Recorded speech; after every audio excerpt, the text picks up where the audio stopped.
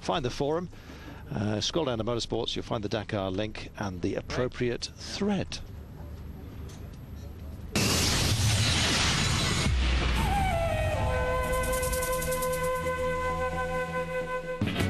So what about those cars today?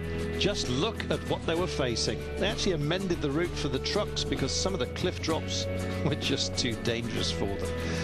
And I can tell you that the leader from yesterday was looking very, very dodgy indeed this evening. Shageen, more on him in a moment. The cars, well, they were away reasonably early, ready to eat up some bikers ahead of them. Well, the morning mist had already burnt off, but burning up the track, who else but Carlos Sainz? We do love him. He's a nice guy, actually. Trained as a lawyer. His dad made him do it. Said if you want to be a motorsports star, learn to be a lawyer first, so that when you fail, you've got something to fall back on. He never did fail. He never did pick up law, and he's forgotten just about everything he ever learnt.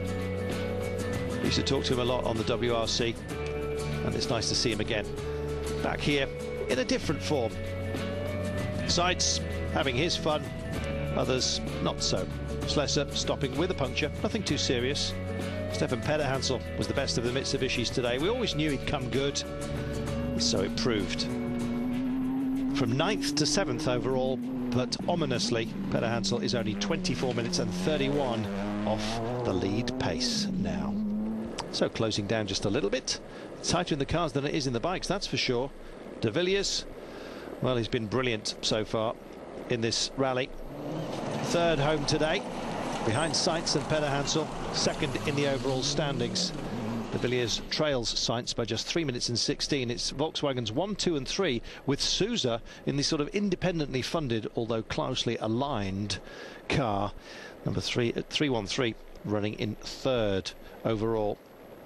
De Villiers finishing third and second in those standings, as we've told you. Luc Alphonse with his troubles.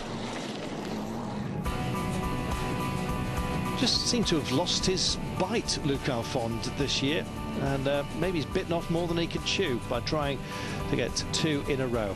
Look at the plains that they were heading through today, up into the mountains. Farewell to the Atlases, as or the Atli, as we head to the Western Sahara. And this is Luc Alphonse. Yes, had a couple of punctures and obviously just slammed it a bit too hard in a fit of pique at some point, and as a result the back end was just a little bit too open, as you can see, which doesn't exactly help. Alphonse finishing fourth today, 5th overall. Ahead of him in the overall standings is Nani Roma. Roma hoping to be best Mitsubishi today, just missing out. So there are the standings. In fact, I'm just cross-checking my results here, and it seems that Roma indeed finished behind Alphonse on this day, so our apologies to him. Shisharit in the number 12. We spoke to him just a moment ago live at the Bivouac. He's running very, very well, and for a debutant, absolutely tremendous. What is it about skiers? Well, they say it's speed without the motor. All you do is give them a motor. They're still just as quick, and so it's proving. Sousa looking very good, the Portuguese. Handy out there right from the start. 7th today, but stays 3rd in the overall standings. 11 minutes and 17 off the pace. And Mark Miller also enjoying life. And why wouldn't you? Successful banker. And also investment manager, I think he likes to be called. And also pretty good when it comes to the metallic stuff as well. So, dramatic day. It was Pedersen and Stevenson in the buggy that were the top car of any British interest. Rochelle and Pugh did great in the bowler, coming home 74th, an hour and 24 only down, which is not bad at all. We spoke to Keith Gott today. He said that sadly Richard Hayward and Kane Ate were out of this one. Keith's son Ben is driving the big backup truck, the 8x8 man, in support of the bowlers. Just couldn't do enough. Richard Hayward, he's out. Everyone else is still in it. As far as the Brits are concerned, you'll be pleased about that. Tollefson and Cole 111th today. Round and Coulson in the Desert Warrior 118th, and Tollefson and Evans, yes, the Tollefsons are related, finishing 121st. It was busy. Top buggy today, Sergei Smakov. Matsuoka, well, he had 3 punctures on this day, and no idea what they're saying to each other. That translation is just beyond me, unfortunately. And here is Sergei Smakov. Was expecting him just a few moments ago. Top buggy, big open front there, which helps all the cooling, naturally enough.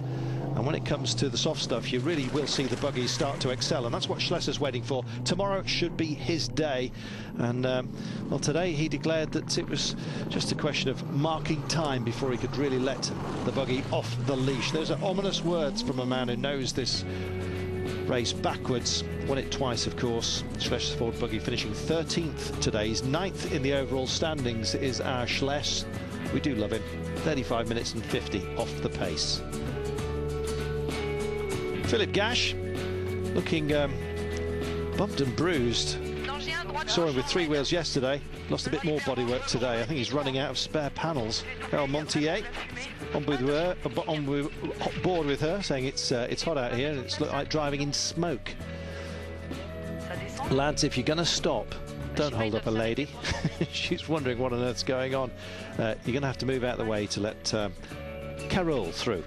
And on she went. Just one of the minor problems on what was a very, very busy day. Huge stage. If you want problems, Robbie Gordon will give you plenty. Get out of the way. Your sentinel telling you I'm here. And if you don't get out the way, he'll help you out the way. Look at this. Well, he drives in NASCAR, of course. And if you ain't rubbing, you ain't racing, as they say. He was mean today in the Hummer. It was a day that absolutely suited his vehicle, and he didn't want to be held up by anybody.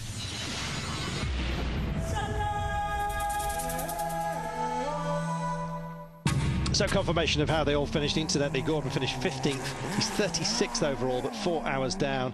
Trying to make all of it up today by the looks of him. Sainz absolutely supreme and stays up front there ahead of De Villiers, Sousa, Roma and Alfond. VW 1, 2 and 3. Who'd have believed it? Very, very narrow in the beginning in the mountain, and very slow, you know, second gear, first gear, a lot of the places, so it was very, very tricky. We went very slowly in the beginning, and then at the end of the mountain we caught Jean-Louis, and I sat behind him for 100 kilometers in his dust, and he did not want to move over, so we just had to wait in his dust, you know, until he had a puncture, and then we could go past, and otherwise we had no problem. We had no punctures or anything, so... Well, as Sousa saying today, we got a little puncture towards the end, but nothing really serious out there. Finished 7th today, Sousa, 3rd in the ranking. And happy, obviously.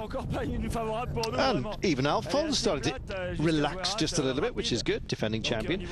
Flat and fast, like Zera in terms of the engine. Well, we're right at the limit. Tomorrow will be a day for the buggies. I think tomorrow Schlesser will be in front, not us. But hey, what can you do?